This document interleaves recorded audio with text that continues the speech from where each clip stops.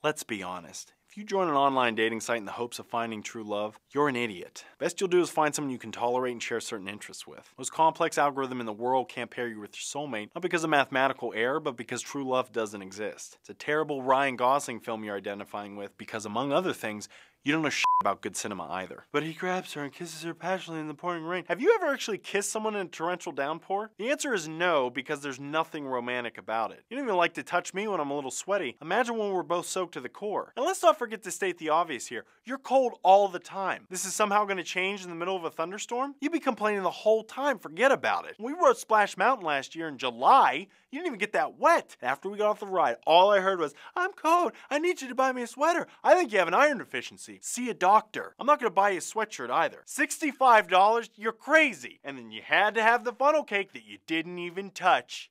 But you seem to think the clothes would just come flying off once the storm rolls in. The passion of the moment would change every fiber of your completely predictable makeup. Speaking of makeup, you do realize the rain's gonna make your face look like you're the Joker, right? And we all know how long it took you to get ready. You know why true love isn't real? Because the second we're in the middle of a fucking lake and it starts to pour buckets, the last thing in the world you're gonna wanna do is make out. What you're gonna do is scream, call me an asshole, and blame me for not rowing to shore earlier when I could clearly see that those dark clouds were rolling in. In no world are we gonna start kissing passionately, and we're certainly not gonna be making love afterwards. We're just gonna sit in silence on the car ride home as you cross your arms and stare dead ahead, reminding me that this is all my fault. This will carry on periodically for the next 4 days. So when you're lying on your profile to give the impression that you're perfect and just searching for your soulmate, be honest. You're cold all the time, hate being wet, and are flawed in 10 million ways just like everybody else. So long as we can both agree that True Detective exists, I think we'll be just fine. Like, favorite, and share this video. Please follow me on Twitter, Facebook, Instagram, and Vine.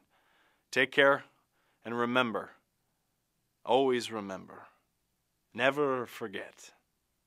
It's probably safe to say you can arrest my entire fantasy football team. They're probably all criminals on some level. Even you, Phil Dawson. No one suspects the 39-year-old kicker, but I bet you have a pile of unpaid parking tickets somewhere, don't you?